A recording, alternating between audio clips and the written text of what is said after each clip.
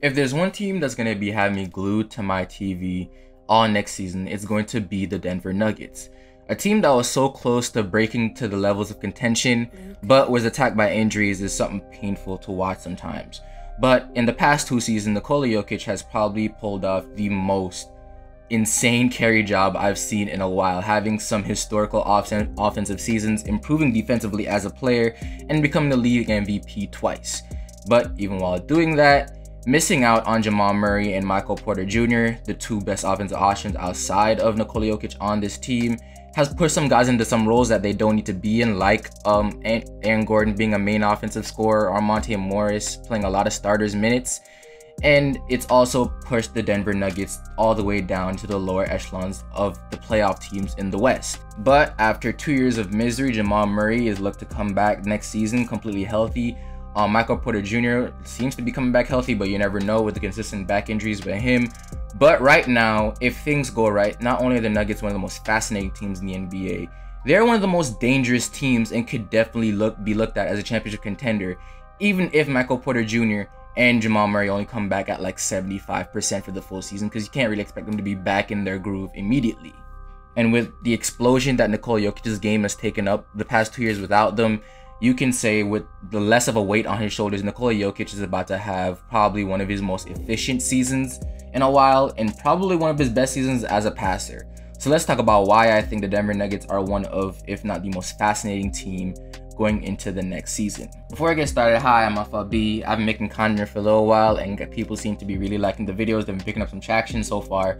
So if you like basketball content, if you like Denver Nuggets content, because they're probably one of the main teams I do follow the next season and this offseason. If you just like basketball in general, you need to fix overall this offseason, hit that subscribe button, hit that like button. I'd love to have you back here.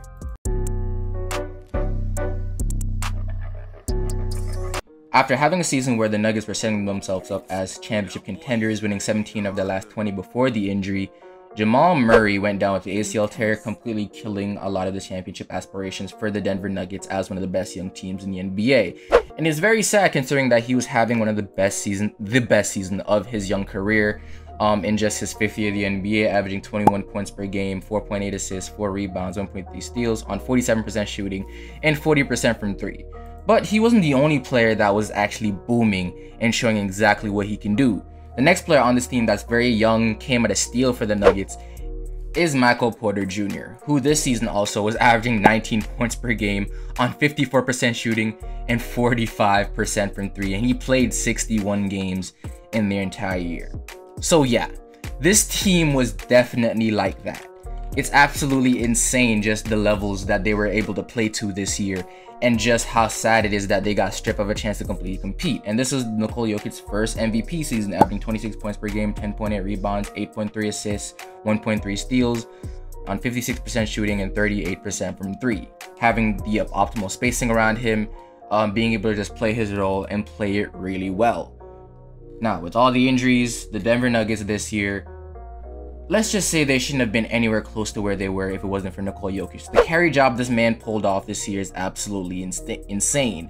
So right now, with the improvements that Nikola Jokic has already made to his game, and then you adding back a 21 point per game score and a 19 point per game score if he's able to stay healthy, is absolutely nuts. This team's only problem right now is that they just don't have the offensive tools next to Nikola Jokic to keep up a consistent level of scoring without him on the floor, without the team's completely focused on him and him alone. So right now, bringing back what is a fringe all-star in Jamal Murray and what is one of the best young players in Michael Porter Jr. to this team is what I think is enough to push them into their championship aspirations. But even with all that being said, I think we need to bring our expectation down a little bit, because with Jamal Murray coming off an ACL tear and Michael Porter Jr. coming off back injuries that's been going around for him since high school, it's very, very hard for me to think that they could pull off the best possible situation that they can with this team. The best possible situation is that they come back at least 75 to 100% what they were before the injury in the season, and the Denver Nuggets do what they're supposed to do, win 55 to almost 60 games and make a run for the NBA championship. But that's the best case scenario. The scenario that I think probably will happen is that they're going to come back a little bit rusty, and you're not going to get the 21 point per game Jamal Murray. You may get a 17 point per game and let him, you know, work back in, because he missed a full season, or at least a little bit over a full season. Michael Porter Jr., depending on how the injuries are for him, he's gonna have to work his way back, probably the same 15-point per game score, but that still should be enough for the Denver Nuggets to at least be a top 5 seed in the Western Conference. And if they're able to stay healthy, I think going into the NBA playoffs, that's exactly what this Nuggets team is going to need, is for these guys not to be rushed back. You understand Nikola Jokic sometimes going to be enough for you to win some games. So slowly just work these guys back into the lineup, so when playoff time comes back around, they're just as good as they can be and ready to do some damage. But even while these two are great, and they're probably one of the main reasons why I would have the Nuggets as contenders once they do come back, there's also the other guys on this team that have been in a role that they really shouldn't be in. Guys like Monte Morris and Aaron Gordon were put into advanced offensive roles that they really don't fit well in. Monte Morris is good for your 20 to 25 minute spurt, just give you the energy, a guy that can really create in the pick and roll and create his own jump shot from time to time. He's not supposed to have the ball in his hands as much as he did this season. Aaron Gordon, at the same time, shouldn't be taking as many shots as he did. He's definitely not a primary scorer in certain ways, but he's definitely a great complementary piece and a great perimeter defender to have next to Jamal Murray or Nikola Jokic or Michael Porter Jr., who aren't really known for their defense, even though I think Jokic's defense is very much underrated. You have a guy like Will Barton, again, another guy that was pushing a primary offensive role that shouldn't be in it, and to be honest was flourishing with Jamal Murray and Michael Porter Jr. on the court, since he was just another offensive option that they can go to at any time, that can hit spot up shots, get his own basket at times, and finish at the rim, and is pretty athletic. Overall, this team with these two coming back puts the other guys in the perfect role that they need to be, and probably push guys that were in the starting lineup to the bench and give yourself even more scoring come off the bench. And then you have some of the young bucks on this team like a Bones Highland, who on a team like the Denver Nuggets, who I think have some of the best young player development in the entire league. I mean, look at Nikola Jokic and why you can't attribute his ascension to just the Denver Nuggets player development team. Coming in this league as a second round pick, them seeing the talent in him and help him not only get in shape, but push him to work on his game, or being there to help him work on his game as he pushed himself, is definitely something you can look up to. You have a guy like Jamal Murray, who came in the league, I think a little bit underrated. I think he definitely should have went higher up in that draft, looking at guys like Chris Dunn that got drafted over him. But coming in this league, being immediate offensive impact and only improving his game, since the man was dropping 50-point games in the playoffs before he got injured. Like, it's absolutely insane. You have a guy like Michael Porter Jr., who came in the league that had a little bit of a chip on his shoulder. I mean, after being almost a consensus #1 player in the country, but a lot of back injuries, not being able to play in college a lot, his draft stock dropping extremely, the Nuggets being able to swipe him up, him not being in the offensive role that he wanted to, like in the bubble when he made comments about, you know, feel like he needs to get the ball more. He's slowly grown, not only mentally but physically, and his game has also exploded. So the Denver Nuggets have shown the ability to not only control the personalities, but be able to have guys that buy into their role and other develop guys to be even better than they were before.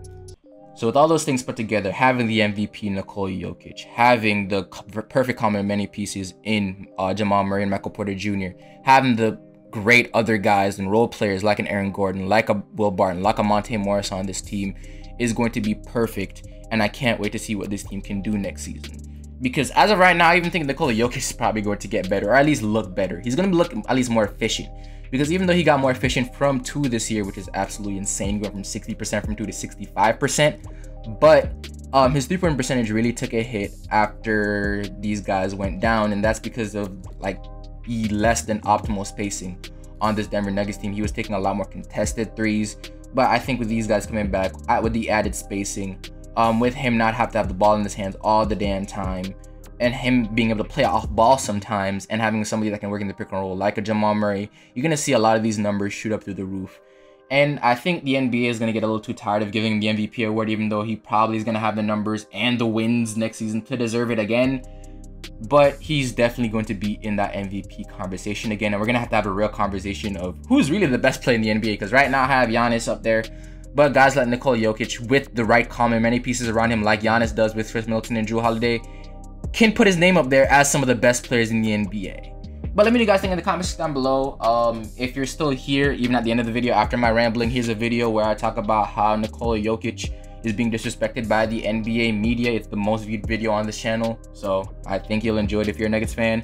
And the next video is probably going to be me talking about the Dallas Mavericks and why I also think they're another team that you can look out for to be championship contenders depending on what they do in the free agency. With that being said, this FLB, that's my time, and I'm out.